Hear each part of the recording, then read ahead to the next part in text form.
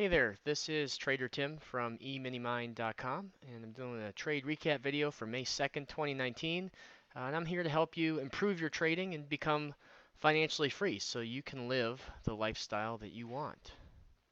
Today is the day after FOMC meeting announcement, Thursday, and typically the Thursday after is a really good day of trading. Things kind of settle down after the announcement on Wednesday. Usually Tuesday's a little quiet, and then Wednesday morning, and then the afternoon announcement comes out, and then Thursday's a pretty technical good day of trading. Today was not really so much the case. You can see on the daily chart, at the close today, I drew up this low to high from the gap up back here that just happened to be where we stopped at 2906.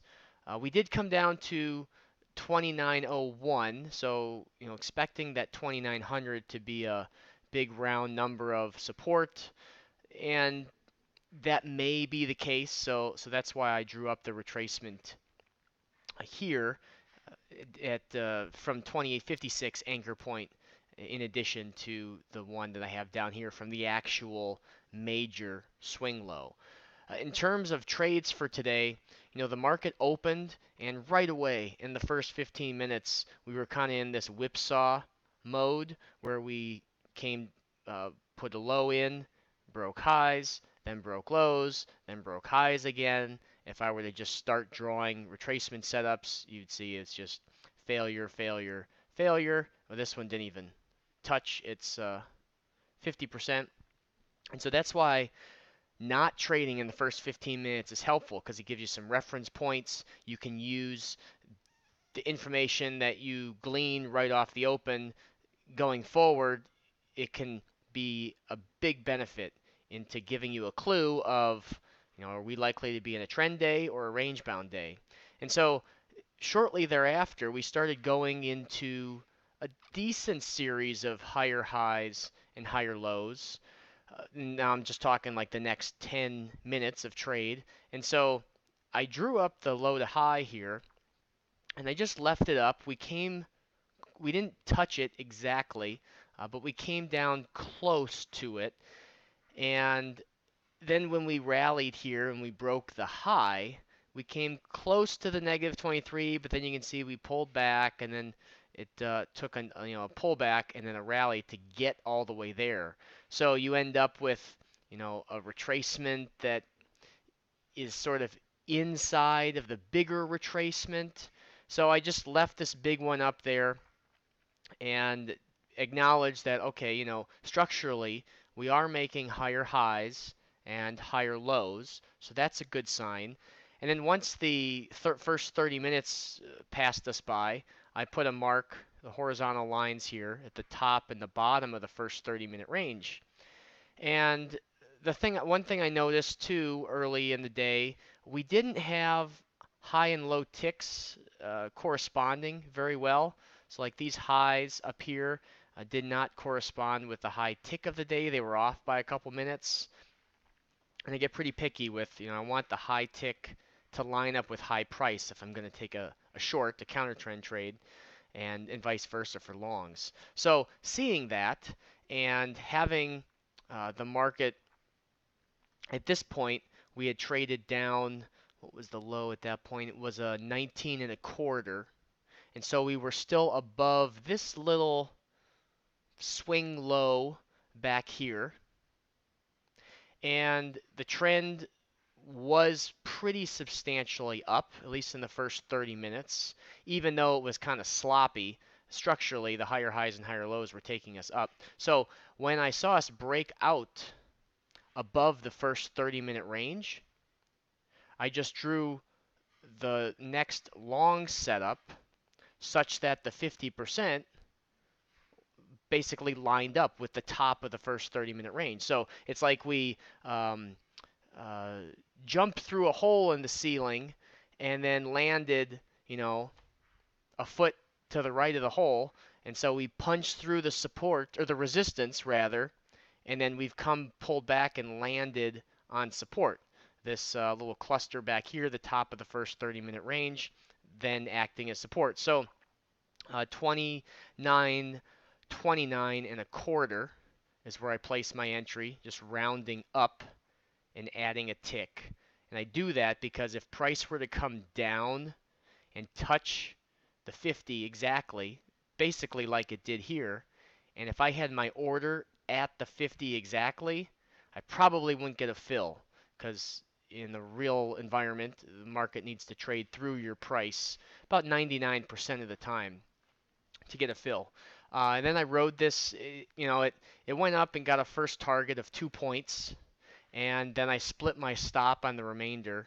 I drew up the next retracement, and I put my stop below the 61.8 on that portion, and then I put it below. I was trailing these two little dips here, so the second portion got taken out at 31.25 as well, and then the last portion got ticked out here, actually to the tick at 30s, and we didn't end up going really any higher. We double topped up here, and so at that point I'm saying, okay, well, the trend is, I'm watching for a trend change because we got a double top.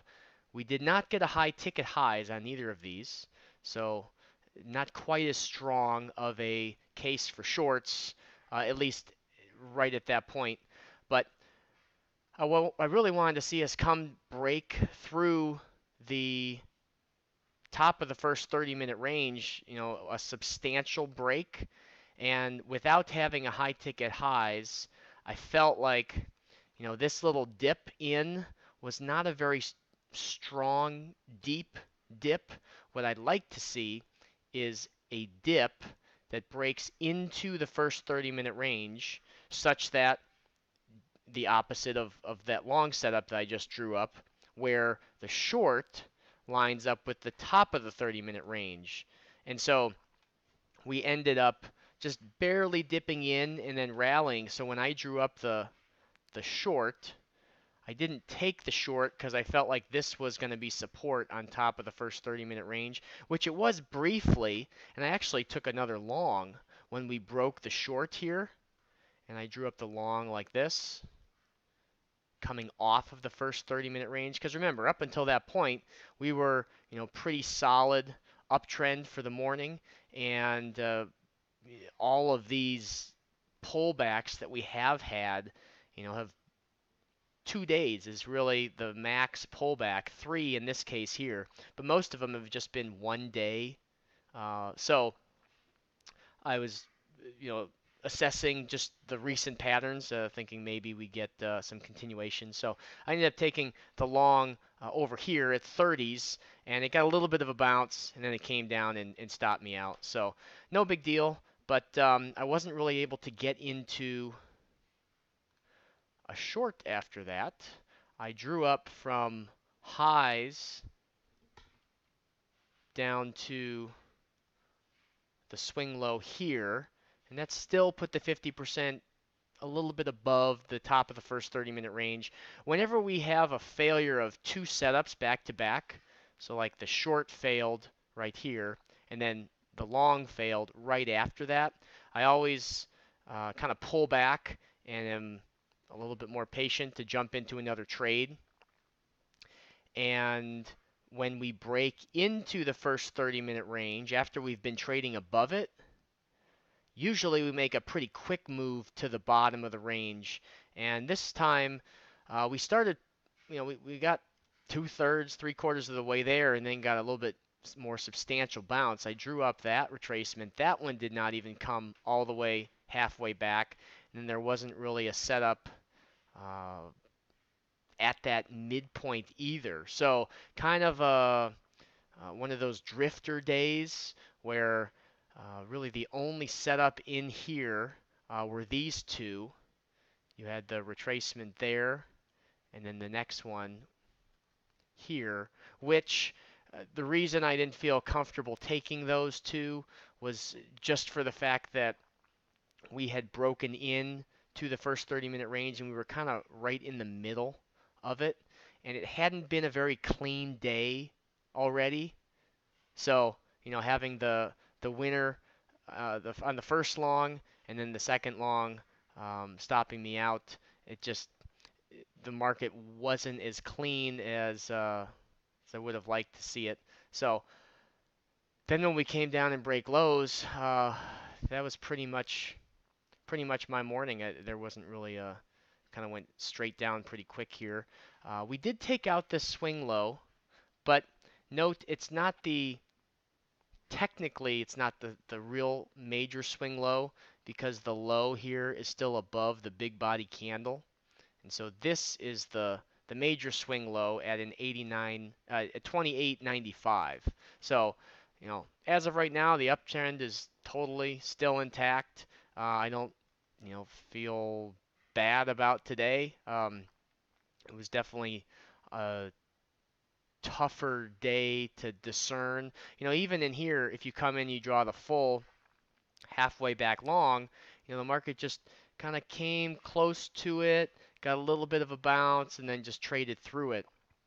And if it weren't for us being right in the middle of the first 30-minute range, then taking this short that has a high above the halfway back, 50%, and a low below the 61.8, that can be a good trade. But sometimes, or a lot of times, what happens is if we break above the first 30-minute range and then all of a sudden kind of fall back into it, like we can't get legs to the upside, we can just kind of dwell in the middle without really moving anywhere substantially. Like you might move 2 or 3 points in one direction, 2 or 3 points in another direction, but it doesn't really end up providing enough movement to give you any good setup. So that's why I like to be active at the top of the range and the bottom of the range. But in this case, once we broke in, I just didn't really see a great setup. So tomorrow's Friday, and then we head into the weekend. Now that we're beyond the FOMC meeting announcement, we should be able to, and most of the earnings or at least a good chunk of the bigger earnings have come out. It'd be nice to see a little bit more movement, at least outside of this channel that we've been in up here. Very, very tight channel. So being on the underside of the channel, maybe we can get a move tomorrow to like a 29, 28.50, which would be the 50% short. And then that'll give us a little more indication, okay, if we punch through it and break the 61.8 at 35s, then it's, the market's just off and running, and then we should see new highs again pretty easily. If we get more resistance at 29.50s, or if we move lower tomorrow, then, coming down to this 28.72, 75 should be a pretty easy get. And a little bit deeper pullback would be nice. Maybe build a little of a base down here, double bottom sort of thing on the daily chart, and then take off again higher.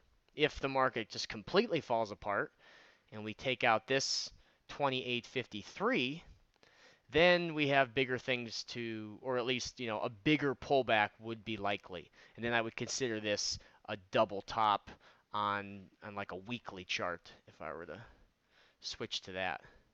Then you'd have a double top on the weekly chart. But you can see, there is the potential here for inverted head and shoulders, where we have the left shoulder, a head. And so even if we pull back, 2,600, it doesn't mean that, we're going into a recession. There could be a big or a slight, a lot of times the right shoulder isn't quite as deep, so it looks more like an upward slant like that.